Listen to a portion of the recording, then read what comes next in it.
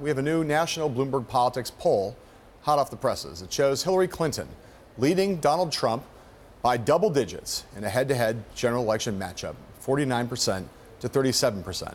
This poll was conducted from Friday to Monday, so the shooting in Orlando occurred while it was in the field, making it the first major telephone survey conducted since the attack. Yesterday, we added a few questions related to that tragedy, including one that asked likely voters which presidential candidate they think would be better as commander-in-chief at handling an event similar to the one in Orlando.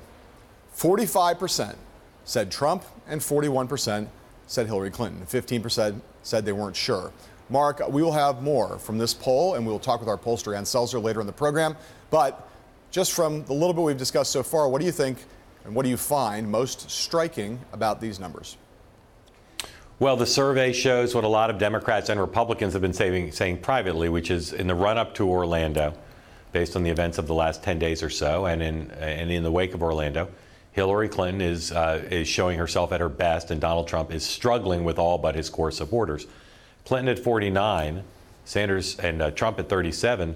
I won't say that's her ceiling and his floor, and Republicans certainly hope that that's not the case, but that is a spread that's about as wide as you can imagine in a polarized world, with her edging towards 50%.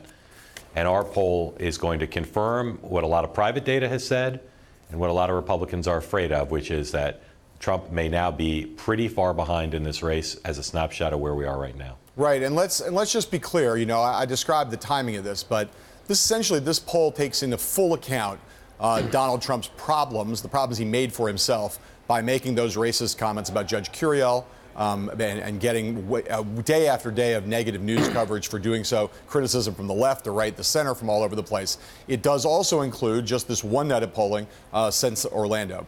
So that's the time frame here. What it doesn't include. Hey, John, it also. It also includes, of course, the coming together of the Democratic Party with President Obama coming in behind Hillary Clinton, along with Joe Biden, the First Lady, and Elizabeth Warren. And so while Trump has been struggling in the media, Clinton has had a story working towards unity. Right, that's true. And I would actually even add further to that, the one thing it doesn't include is it doesn't include the full unity of the Democratic Party yet, because as we'll talk about later in the show, Bernie Sanders not yet endorsed Hillary Clinton, and so there's still some part of the Democratic Party that's not on board the Clinton bandwagon. So she probably still could benefit, or will benefit, in terms of her polling strength when that eventuality occurs. We're not sure when it will occur, but it probably will. And when it does, she's going to get some more good news and more of a lift in the polling. So I agree with you 100%. You know, the horse race is ugly. I would say, though, that it is striking. Although it's within the margin of error, it's striking in terms of our post-Orlando questions